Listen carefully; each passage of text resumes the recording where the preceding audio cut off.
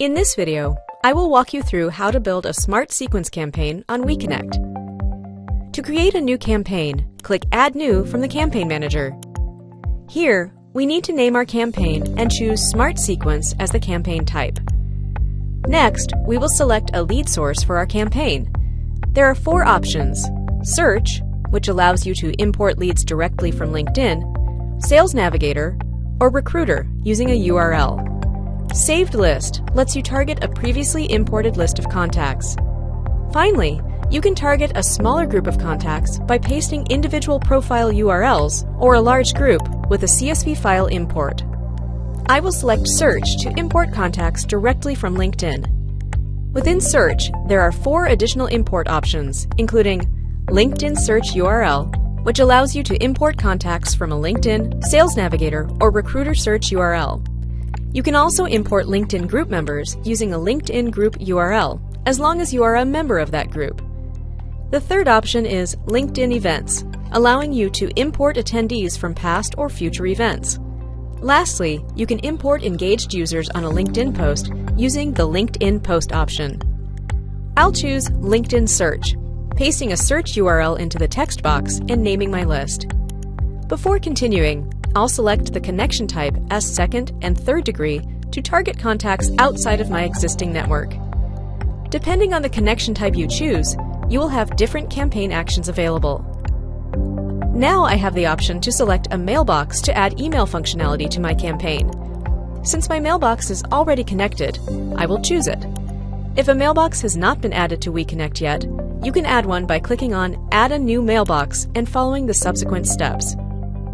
Next, I'll build my campaign sequence. Before sending a connection request, you can choose to follow, invite to connect, like a post, visit their profile, unfollow, or send an email. I'll select Visit a Profile as my first campaign step. I'll click Save and the plus icon to add a second step. In my next step, I'll invite contacts to connect.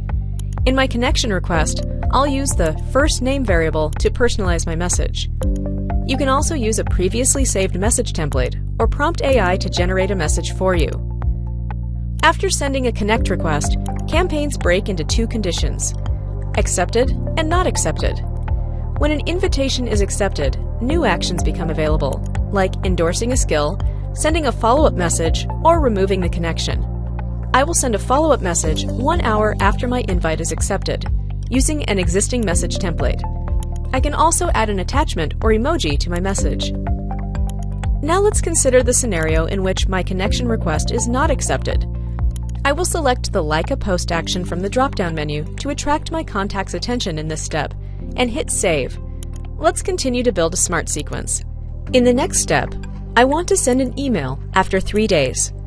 Send email has 2 scenarios: if email found and if email not found. I will use a template I had previously saved and click Next. You can choose a different action if the email is not found. I will choose to send a message on LinkedIn and insert a saved template. I'll hit Next and add a Like a Post action after 3 days if my invite has not been accepted. Click Save. There are a couple of things to notice here. On the email step, you have the option to add A/B variants to test different subject lines and email content. If a website URL is detected in your email content, you will see an Add-on Click button. This is an additional feature that allows you to send a separate email for link click events. I will not use these options for this campaign though. Next, I will choose to send an email after 4 days to follow up on my previous email. I will use a template for the step and insert it. Now, the switch enabled by default will allow you to send it as a reply to my previous email. If turned off, it will send as a new thread.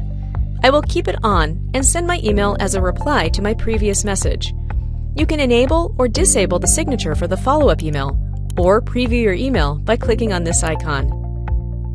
Once satisfied, hit Next. I will select Do Nothing if no email is found and hit Next again. If the invite is not accepted, I will select the Visit Profile action and hit Save.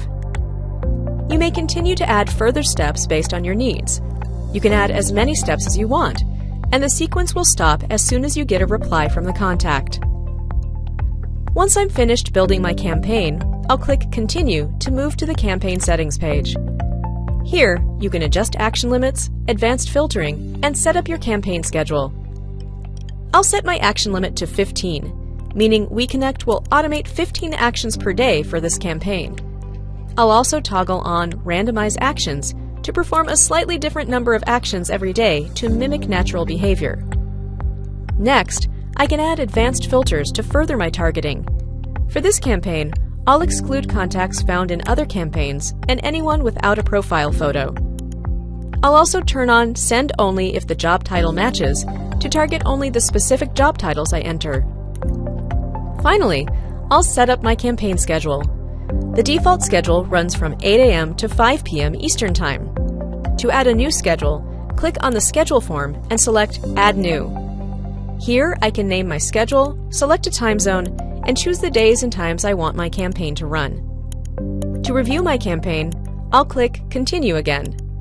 On this page, I can expand the campaign details, sequence, and settings to verify I've set my campaign up correctly. Finally, I'll click Launch to send my campaign immediately or schedule it for a future date. Remember, you can always pause or edit campaigns as needed from the Campaign Manager. And there you have it! I hope this video helped you understand how to set up your first Smart Sequence campaign. If you have any further questions, don't hesitate to reach out to our support team.